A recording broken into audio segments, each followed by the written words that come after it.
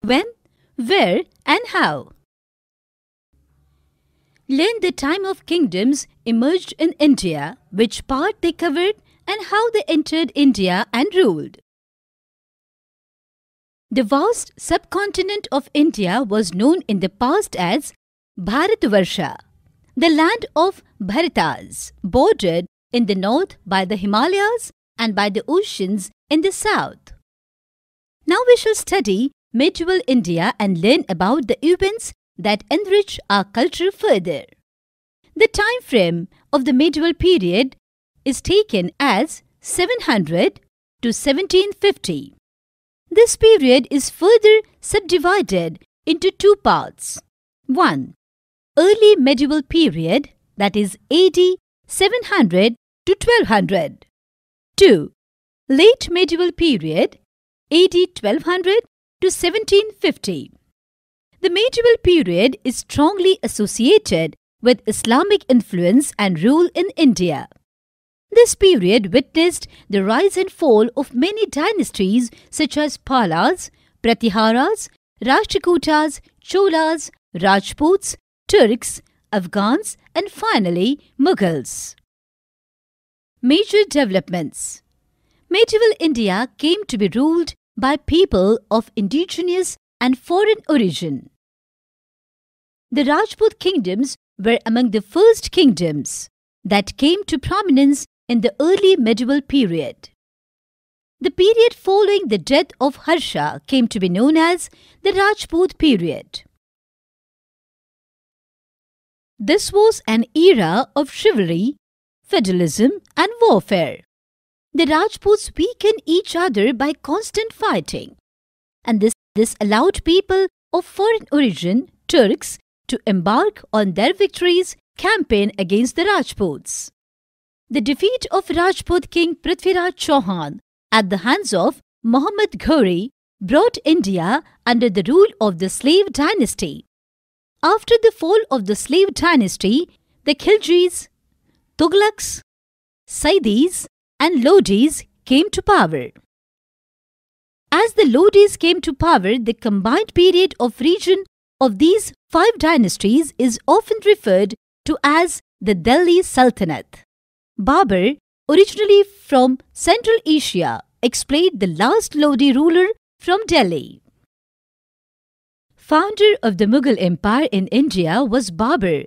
This was a brief interruption to Mughal rule when Babur's son Humayun was ousted from Delhi by Sher Shah on Afghan chieftain Akbar. Babur's grandson consolidated political power and extended his empire over whole of North India and parts of South. He believed that he should seek support from the local ruling group. Sources of information: archeo, logical and literary. Sources are the source of information. Archaeology focuses on the study of physical remains and the methods used in recovering them, and include buildings, inscriptions, paintings and coins. Literary evidences are written records that narrate the story of the life and culture of a particular period are literary evidences. They would include chronicles, edicts, declarations, prose, poetry, etc.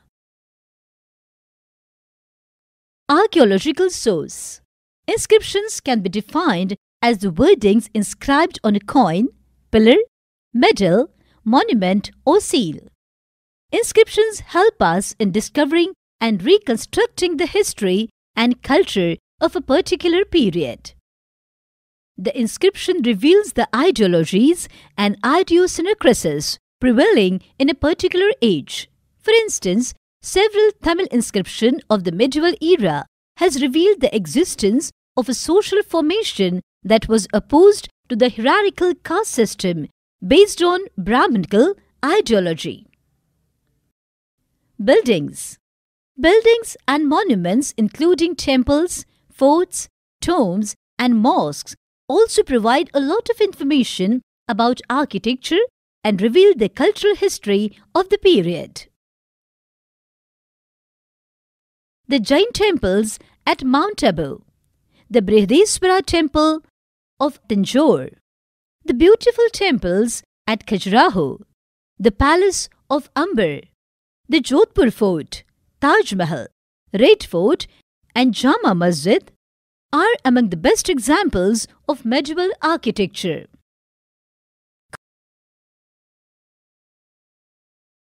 Coins. Coins are a reflection of history. Coins contain authentic information about the names and dates of different rulers. They also highlight the economic conditions of the period. Paintings. Indian paintings provides an aesthetic range that extends from the early civilization to the present day.